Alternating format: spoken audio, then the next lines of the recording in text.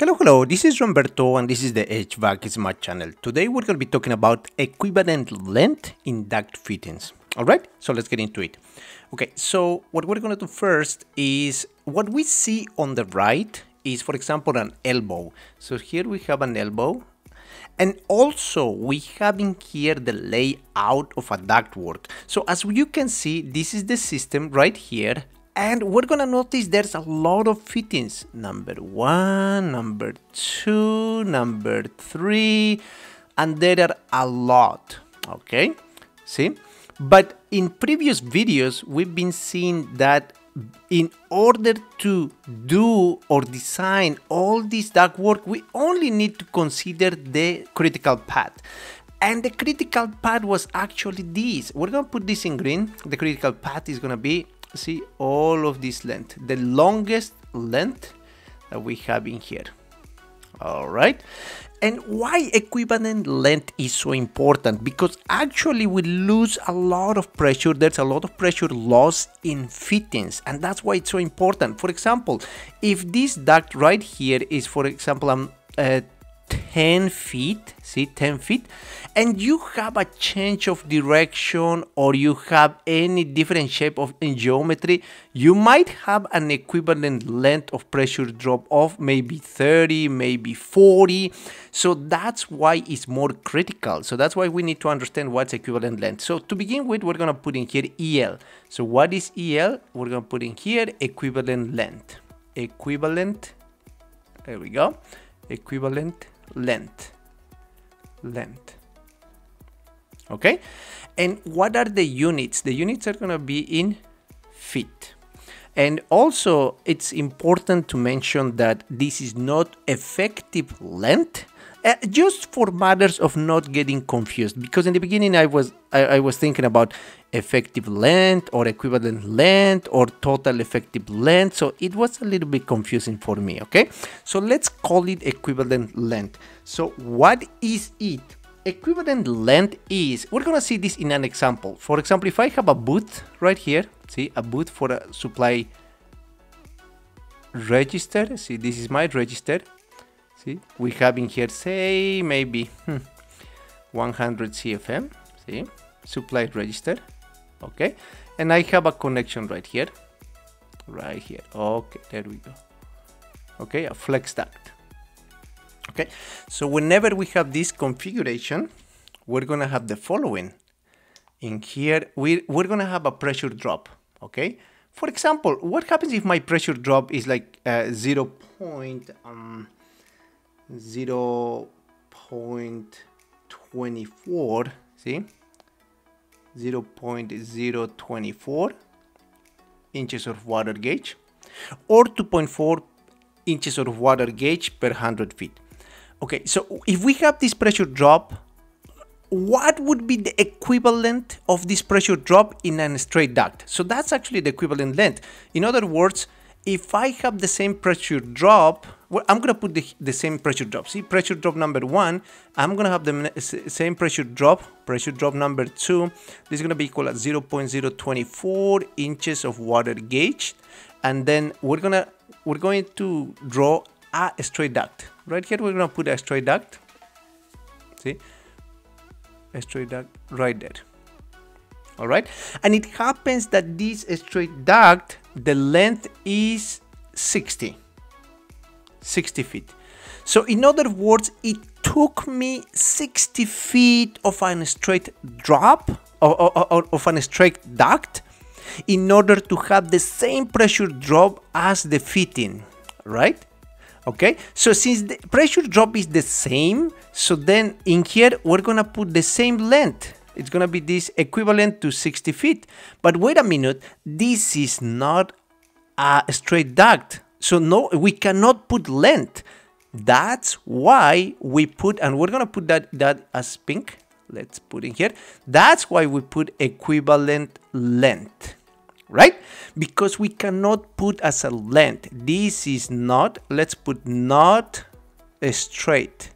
See, not a straight duct. Straight.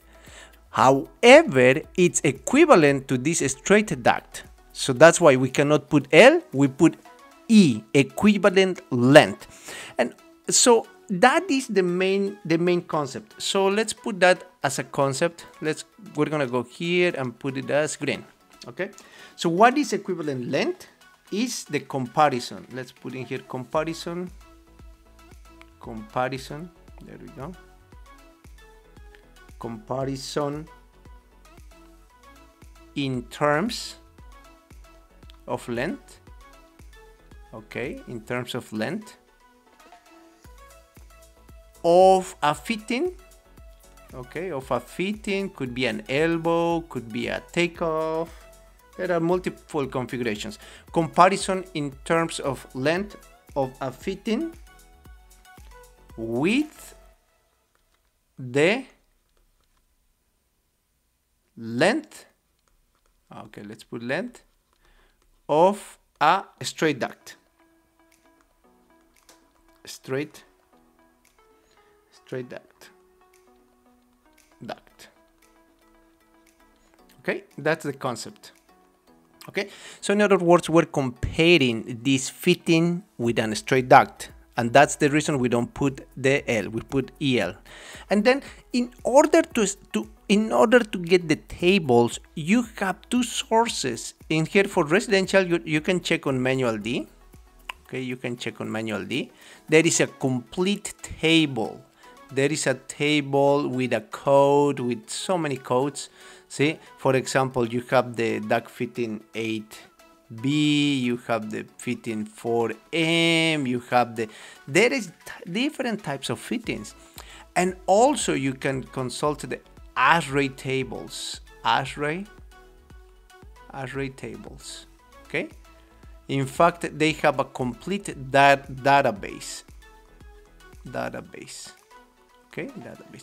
So you have these two sources, but if you don't want to pay for the membership, you can always resort to online resources. So if you Google manual D or ASHRAE, I'm sure you're going to be able to find the tables. That's what I usually do, honestly.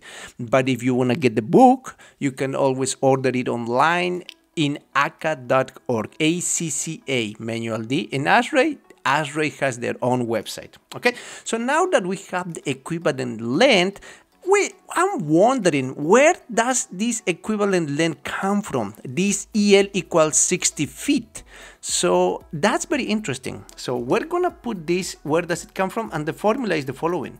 See, the equivalent length is gonna be equal to the following. It's gonna be equal to the pressure drop divided by friction rate, okay, times 100. Okay, let's put that with a rectangle. There we go. Okay, equivalent length as a rectangle, where PD is not like MDPD, police department. No, this is called pressure drop. Okay, this is gonna be the pressure drop. Okay, pressure drop, and this is in inches of water gauge or water column. Okay, and what is the FR? FR is gonna be actually the friction rate. Friction rate. Okay, friction rate. And also, since this is the HVAC is in math, we're not going to go and make these things complicated, because whenever you're talking about friction rate of a fluid, you will have to talk about the Darcy equation, Colebrook equation. You're going to have talk about the Reynolds number and everything. So we're not going into specifics, but for now we're just showing the formula. So the formula for equivalent length, which you have a table, is a PD friction rate times 100. But wait a minute, what is the friction rate? We're gonna put that with red, okay? So with red, because we are assuming the friction rate as a reference. The reference for the friction rate is gonna be 0.08 inches of water gauge or water column per every 100 feet. That's the reference. I'm gonna put this as a reference that manual D takes into account. That's reference number one. Friction rate 0.08 inches of water gauge or column every 100 feet. All right, so we have the friction rate, But what is PD? Pressure drop. Wait a minute, but what is the formula? The formula is going to be in the following. So the pressure drop is equal to the following, equals to C times N times V, okay, divided by 4007 to the square, okay? So that's the formula to calculate the pressure drop, okay? Well, let's put that as a rectangle again. So we're gonna put that as a rectangle right here. Okay, let's put that as a rectangle like here. And wait a minute, so the contractors might be asking, like, why do I need this? We just need the formula and we just need to do the calculation. So the reason for my videos is just to have a better understanding on what everything is. So for the contractor, you're going to be able to install the ducts, but at the same time, you're going to have more verbiage, more vocabulary on what is equivalent length. Okay, if I use the table, okay, the equivalent length is based on friction rate and the pressure drop, but the friction rate based on manual D is a reference number of 0.08 inches of water gauge per 100 square feet, and this is based on a reference velocity too. So it's just to give more idea, more knowledge to contractors and engineers too on how this works, equivalent length, okay? So now we're gonna put in here what is every variable. So what is C? C is gonna be the loss coefficient. Loss coefficient. Where do you get coefficient? Loss coefficient. Why? This loss coefficient depends on the shape. So see, for example, you have an elbow in here. You can have an elbow, a T, transition, reduction. You can have a takeoff, you can have so many shapes, but that's why there is a database, that's why there's a manual D table. You're going to be able to find all the combinations, okay, of the fittings. So in those combinations, you're going to be able to find the loss coefficient that we need, okay? And this is the unitless, okay? Let's put unitless in here, unitless, dimensionless. Now, what is N? N is going to be a Reynolds number adjustment or adjustment, okay? And again, this comes from tables. Let's put in here and here, tables, okay? Tables from where? Tables from manual D and ASHRAE, especially from ASHRAE. There's a lot of tables, okay? So technically these two are pretty much constants that you get from tables based on the shape, see, or based on the type of fitting, okay? So now what is V? So V is the velocity of the airflow, velocity. And the units are, of course, FPM. And in other words, if you see this velocity divided by 4007 to the square, that's the velocity pressure, in other words, okay? But wait a minute, there is another reference. My table from ACA is going to be based on a velocity reference of equal 900 FPM, okay? 900 FPM, that's the reference velocity, But for who? This is gonna be for supply ducts, okay, supply. In other words, if you find the tables in ACA manual D, let's talk about ACA manual D, because this is also important. Let's put in here ACA manual D. So we're gonna put that as a green, see? From ACA, ACCA, manual D, this is like a cookbook. If you want more specific equations, you can go to ASHRAE too. ACA manual D has the tables for equivalent length for fittings, tables of equivalent length for fittings. But for fittings, you have two options, you have two groups. You have supply, you have return. So what are the references? What are the values that you already have as a reference to do the calculations? For supply, the reference numbers are your velocity equals 900 FPM.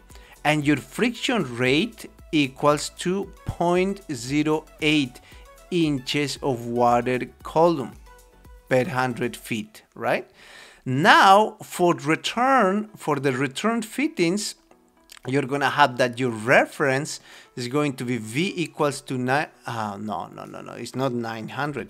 This is gonna be equal to 700 FPM, and the other one is going to be your friction rate equals to 0.08 inches of water gauge divided by 100 feet.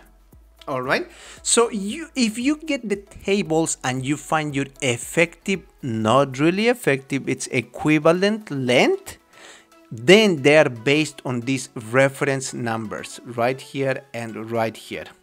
Okay, so I hope you enjoyed this video, and in future videos I'm gonna make an example on how this works. You don't need to do these examples because we already have tables, we already have computers and programs that already take into account those equivalent lengths like we did in my previous videos. We saw what is the equivalent length of this triangle or this junction box. We saw how much is the equivalent length of these supply registers, I mean boots, and then we saw these takeoffs. We saw every equivalent length. Okay, it is not the effective length, although some people like to call it effective length. But in order not to get confused, I call the tail total effective length, which is based on the critical path. And I like calling for my fittings, leave my fittings alone, I call it equivalent length, not effective length. Equivalent length. Why? Because, again, forgive my redundancy, the length is 60 feet. We cannot put length because these boots are not straight. So that's why we call it equivalent length. Alright, share and subscribe with my videos, and don't forget to hit the like button, subscribe, and make any comment or any suggestions. Thank you for watching my channel. HVAC is a mat. Bye bye.